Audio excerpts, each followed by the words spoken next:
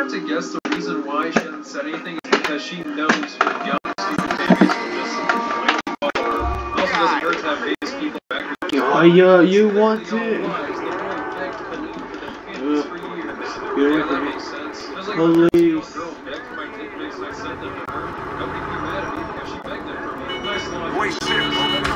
Ow, ow. Help me, please, please, officer. Hey, hey, stop right there. This is the police. You wanna go? Stop right there. This is the police. Oh, but he punched my taxi. Yeah, whatever. You don't want that taxi. I do. Stop arresting me. Oh, we're still gonna arrest you. This is citizens arrest. You're right. Come on, get What's wrong with you? Stop! This isn't legal! Shut up! Get in the car now! Get in the car, that's right, get in the car.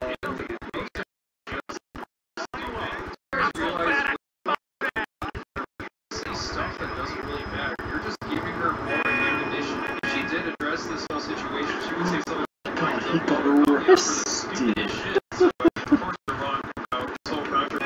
Like, for example, find an old video of Miranda saying, I guess, racist shit, which has no leverage because, again, the character Miranda was created to say stupid shit.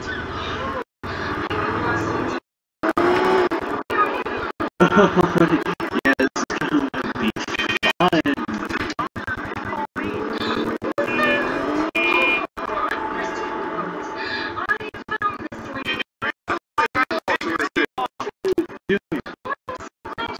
Oh, you think you can help? Oh God, stop. Police officer, help me. So I'm gonna punch you in the face. Hey, stop that. It's the police. Yeah, arrest him, please. What the hell? What are you? Yeah, you've been arrested. Just like guy.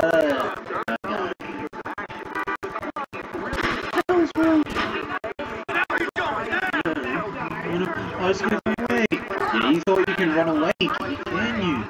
But you can't run away. I got a gun. That's right. I need some cover fire over here. Yes. Yeah, cover.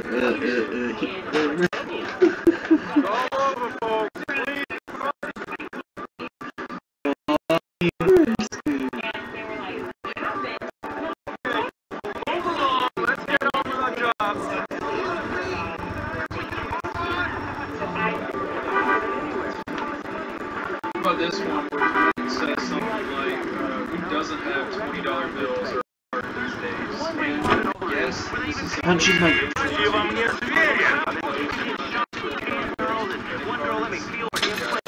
That's my taxi! How dare you? most of the time it annoys me just as much as anything. We call 911. Damn it.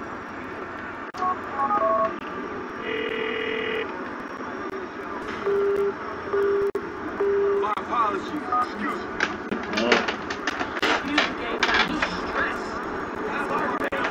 Go to Jesse V.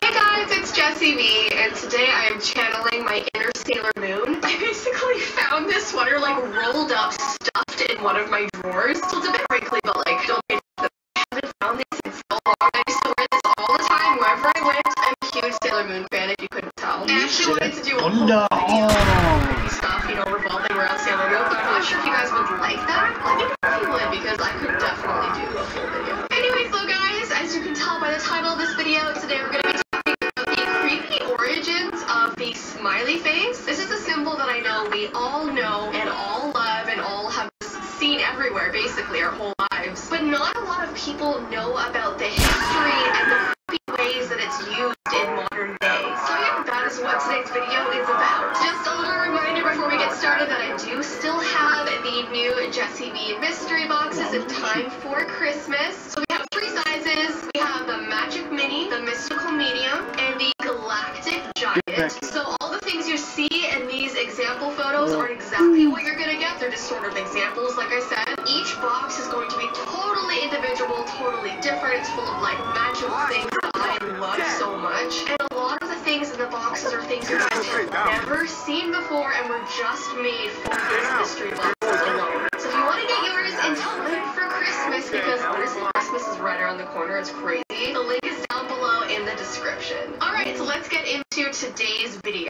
So as you guys know, symbols are constantly all around us. They are in the form of brand logos, traffic signs, emojis. I mean, I could go on, and there are a bunch of symbols that everybody recognizes all around the world, like the cross, the heart, peace sign, Apple logo, McDonald's arches, American dollar symbol, Superman, cross. I could sit here and tell you all the familiar logos forever and ever. I mean, you guys remember from all the advertising videos that I just did, symbols make the world go round, you know? So today we're going to be talking about the iconic yellow smiley face. So let's get into the history. A smiley, which is sometimes called a happy face or a smiley face, is a stylized representation of a smiling humanoid face that is part of popular culture worldwide. The earliest smiley face that was ever drawn in history was in a document made in Slovakia in the year 1635. The oldest artifact with a smiley face on it was discovered in 2017 in an archaeological dig at the border of Turkey and Syria. It's a picture dating to 1700 BC, and you can distinctly see two eyes and a mouth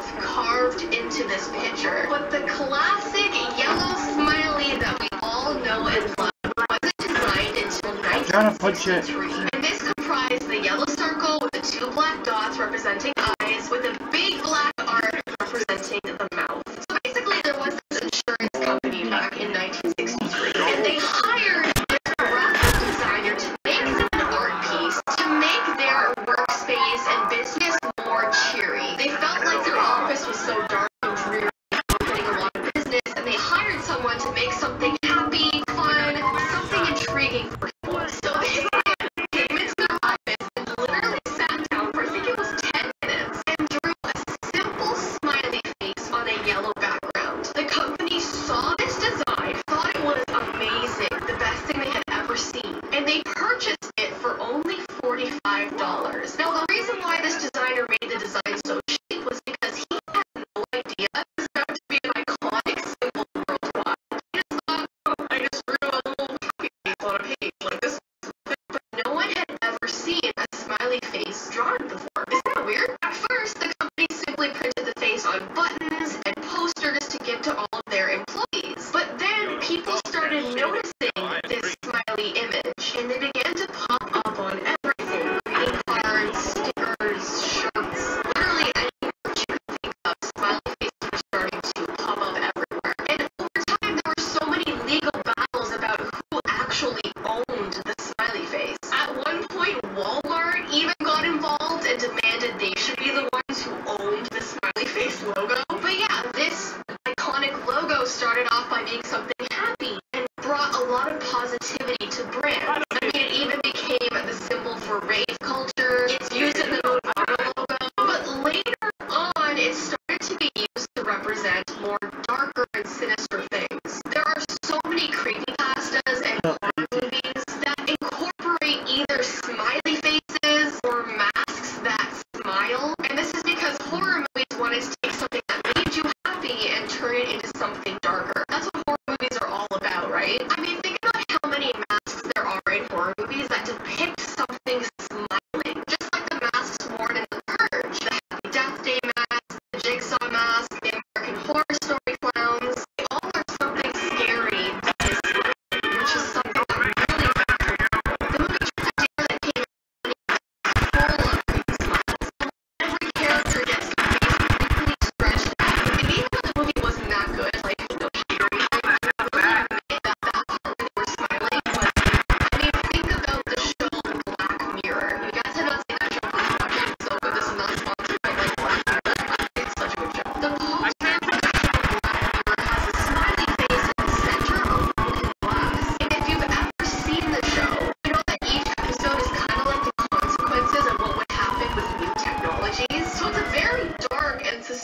whole show. So it's strange how they would use a happy face to represent that. It's because they're trying to use opposites. They're trying to mess with our minds. In the American Horror Story season called Cult, there's smiley face graffiti that pops up to mark those who are doomed to die next. So anybody who sees this creepy red smiley face on their wall, they know the clowns are coming after them. There's so many examples of happy faces being used for evil and dark things, and it only started happening like recently in modern day. There's even a horror movie called Smiley that came out in 2012, and the face of this smiley creature was purposely made to look exactly like the yellow smiley one. Obviously it's like flesh color, which is so much creepier. And I'm pretty sure Shane Dawson is actually in this movie, which is so random, but like it makes me want to watch it even though the reviews are very good. But you know, that's okay. I love Shane. I will support it even if the reviews bad. This is what the if anyone is curious, it says, after discovering an urban legend of a creepy guy who has nothing but a carved smiley on his face, a mentally fragile teenager must figure out if she's going insane or if she could be the next victim. So the movie is basically based off of a smiley creepypasta. So with that being said, let's actually move on to creepypastas that depict smiley faces. The first one is literally called Smiley Face, so there you go. So it's about this teenage girl who went to a nightclub with her friends. When they were walking out of the nightclub, it was around 3 in the morning. There was this one girl in the group who decided to walk home by herself. I guess her house was the opposite direction of her friends, which never walk home by yourself, okay? Especially like 3 in the morning. On the way home, she had to cross through a park. Alex, my ribbon. You clever cat. You want your doubly delicious. 2 irresistible flavors in one delicious meal. Doubly delicious. Double flavor, double taste.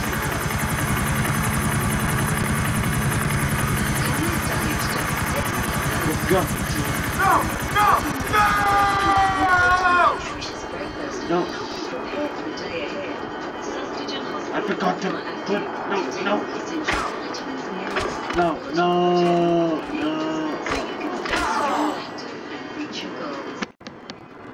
To get to her house. It was very, very dark, and there was no sound to be heard except for the clacking of her heels as she walked on the pavement. She thought she saw something moving in the bushes by the side of her eyes, so she started to walk. Suddenly, a man appeared from behind a bush and walked in front of her and blocked her path. It says his face was hideous. It looked terribly scarred and misshapen. So obviously, his face was meant to look like that carved smiley face like in the movie. So she tried to run because she was terrified, obviously, but he grabbed her arm. He then said to her, "Do you want death or a smiley face?" She didn't know what that meant, obviously, but she answered, smiley face. The last paragraph of the story is a bit too disturbing to talk about on here, but without getting into any gory details, he made her face look like his face, smiley face. And whenever people saw her in public, they said she resembled a disgusting smiley face, so that is absolutely horrible. Obviously, it's not a true story, it's just a creepypasta, but it just shows you like how the smiley face is now a sinister thing. The next creepypasta is the Smiley Man, which I have covered on my channel before. It's basically this silhouette of a man who people see at night on the street who kind of like does this waltz dance as he walks with a huge smiling face. It says he's very tall and lanky, he's wearing an old suit, and he just like dances up to people, and that's his way of like chasing you with his like giant smiley face. It's really creepy. People have made like short films about the Smiley Man. Anyways though guys, that is the history of the smiley face. So it's gone from something really positive and fun and yellow to like horror movie style things too. So I guess there's kind of 2 sides of the smiley face. Anyways though, I hope you guys enjoyed this video. Don't forget if you would like a winter mystery box, the link is down below in the description. But I hope you guys have an awesome rest of your day, and I will see you in my next video. Bye!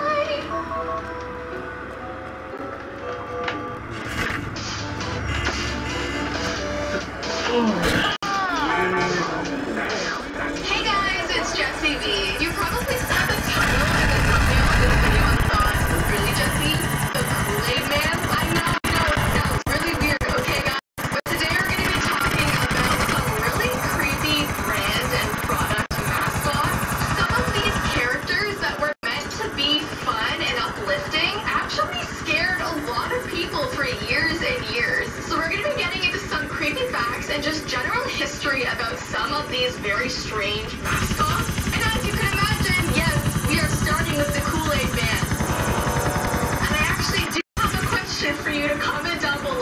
you find him creepy? Because I definitely did as a kid. Before I get started, just another reminder about the Christmas mystery boxes. Each box is going to be filled completely differently with cool new things that you've never seen before. They're just so magical and awesome, and I cannot wait for you guys to see what is inside, so those are linked down below. Okay, so let's start with the Kool-Aid Man. We're going to start with the history and then talk about why people find him so scary. Before he was even called the Kool-Aid Man, he started out by being called the Pitcher Man, which sounds like a creature from like a horror movie or something. The Pitcher Man was created in 1954 by Marvin Plotz. Working from his Chicago home on a cold day, Plotz watched his young son trace a smiley face on a frosted window pane. So he literally just saw a smiley face put onto a window and thought, hey, I gotta create a character for Kool-Aid. This inspired Marvin to create a beaming glass pitcher filled with a colorful drink that had the face of a man. And from there on, the joyful pitcher was on all the Kool-Aid's advertisements. And then in 1975, he went from being the Pitcher Man to the Kool-Aid Man. And he was actually a character played by a real man who was just dressed up in a costume. So he was in the body of a pitcher and his arms and legs would just stick out. Oh, shit. He also became more of an action figure in Wait, no, I was in the building. As you guys probably know, the Kool-Aid Man is known for shouting, "Oh yeah!" as he is summoned by thirsty children with the phrase, "Hey Kool-Aid!" So this was basically what the Kool-Aid commercials were comprised of, just a Kool-Aid Man literally breaking through a wall of a house. And then sometime in the 1990s, they stopped using like a real-life person in a costume to be the Kool-Aid Man, and he just became computer-generated, kind of like what you're familiar with now. So I don't think the computer-generated version is like that freaky. I more think it's the man in a legit costume that's freaky. Ever since the Kool-Aid Man was created, kids everywhere have felt like it had a creepy vibe. Some go as far as saying they are afraid of the Kool-Aid Man. I mean, think about it. Nobody wants a giant pitcher breaking through their house. There's even fan art all over the internet turning the Kool-Aid Man into something dark or like a monster. So you can find a bunch of like creepypasta art of the Kool-Aid Man, so I feel like a lot of people are in the same boat thinking he's a little strange. But then let me know what you guys think. We're gonna move on and talk about other brand mascots that weren't so friendly looking. Let's talk about the retro Ronald McDonald. I have talked about McDonald's on this channel so many times before, but I don't think I've really talked about the retro Ronald McDonald. And actually, before Ronald was even a thing, McDonald's had a mascot that not a lot of people remember. Their very first mascot was named Speedy, but they felt like he wasn't enough, so they created the famous clown. Retro Ronald McDonald was first seen in 1963. The character magically pulled a hamburger out of his belt while wearing a nose made out of a McDonald's cup. His hat was trimmed holding a styrofoam burger, a bag of fries, and a milkshake. Listen guys, look at these retro images. I am so glad they updated his look because he doesn't look like that anymore, but I mean, he's still a little bit scary. I've always wondered why they decided to go with a clown for their mascot, but I mean, you do you, McDonald's. There's actually another mascot that belonged to McDonald's that a lot of people forgot about. His name was Mac Tonight, and he was a moon man. This sounds like I'm making this all up, but it's real. Mac Tonight is a fictional character used in the marketing for McDonald's restaurants during the mid-1980s. He is known for his crescent moon head, his sunglasses, and piano playing. He basically sings a song that was designed to appeal to baby boomers because they wanted to revive like the 1950s style of music, so they thought they would attract all these people to McDonald's just by the vibe of this moon man. But I think it freaked people out more than it enticed them, so they got rid of it pretty quickly. And I think there was also like a lawsuit or something that happened, and they couldn't continue. Next we have the Jack in the Box mascot. Now, I'm from Canada, we don't have Jack in the Box, so I actually didn't know this was even a thing. I've heard of the restaurant, but I've never seen their mascot until I was doing research for this video. What is this? Guys, this is terrifying. Now, let's go back into the history because it gets a little bit weird. Before he became a walking mascot that you all know, he was first simply a clown stuck on the the roof of the restaurant to grab the attention of passing motorists. So I guess they literally tried to make Jack in the Box a Jack in the Box. But the clown was a little bit too dark and spooky looking for a lot of people. It says by the late 1970s, the Jack in the Box executives began to feel that the clown mascot was a little too childish. I would say it's more scary than childish, but okay. So in 1980, they decided to get rid of that clown at the top of the restaurant. Around the time they got rid of that clown, they got into one of the biggest food scandals of all time. This happened in 1933. There was a giant E. coli outbreak in their restaurant. There was a poorly cooked burger. So many people were hospitalized. I think 4 people even died. Hundreds of customers went to the hospital over this outbreak. They obviously fixed the problem, but to get people's minds off of their giant scandal, they decided to make a new mascot that would kind of distract people from the problems that they caused. So they revamped the clown mascot and turned him into a no-nonsense, smart-talking executive. So he's supposed to look like looks like a snowman. Apparently that is now their mascot. I find it very strange and kind of creepy, but I mean, like I said before, you do you. Okay, let's move on to the Twizzlers mouth. Their mascot was literally a mouth. It kind of reminds me of Dairy Queen, but I believe this mascot was before Dairy Queen. Twizzlers had a creepy mouth as their trademark. It was just a disembodied smile that would just talk in commercials with giant teeth.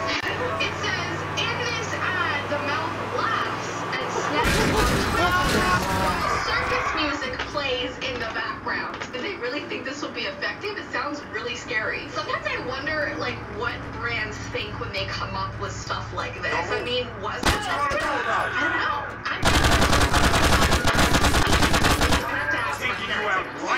Let's move on to the Domino's Pizza Noise. Now, I just have to say, I'm a huge fan of Domino's. Like, not sponsored, but like Domino's sponsor me. I will eat pizza on video. And I never knew that one mascot. I don't know if it's because they don't really use it anymore, but this... I can mention you. I know how to keep complex systems running like clockwork. Dolgalax, the constipation expert, has dependable, effective relief without anyone noticing. Choose from dependable overnight relief to relief from 20 minutes. Dolgalax, the science of going.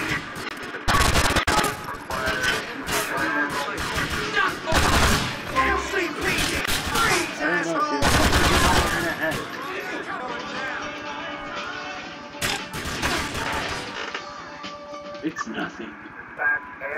This is like news to me, you know? The poor His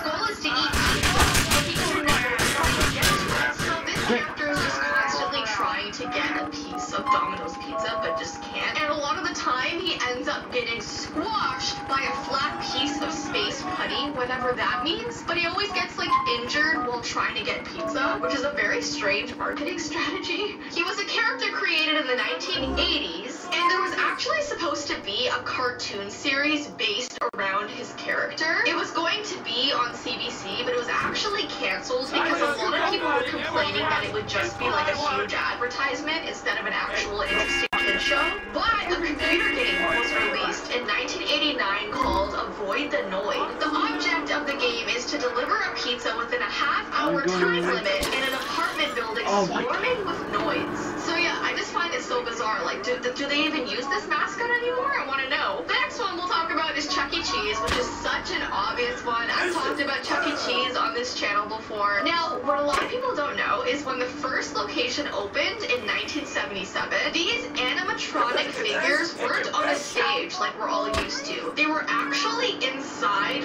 framed portraits on the wall. I guess they were supposed to be like moving paintings or something. Obviously, that is no longer used. I think they just put the animatronics like on a stage or do like live performances. I still think he's a very strange mascot. I know they have updated his look a little bit, and it kind of helps, but like, next we have Big Mix, which I've never seen before, but apparently it was a thing.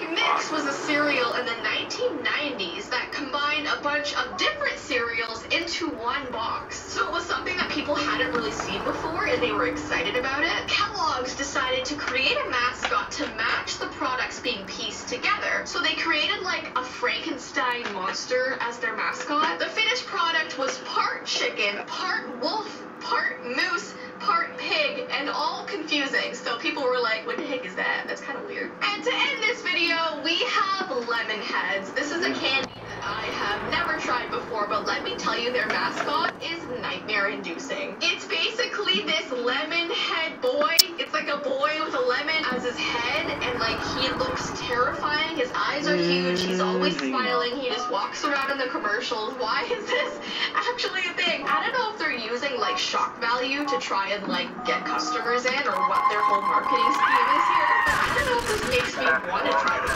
What? Stop doing prank calls! What the hell? Any mascots that I can think of. If I'm missing any really good ones, definitely comment them down below. And don't forget, if you would like to sorry. the link is down below in the description. But I hope you guys have an awesome rest of your day, and I will see you next time.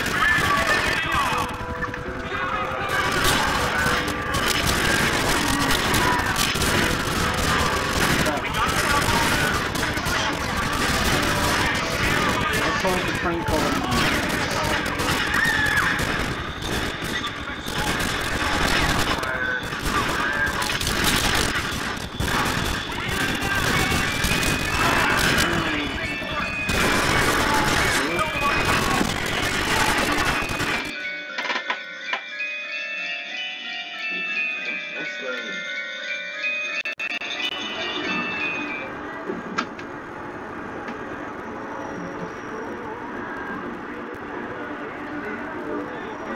World. And let the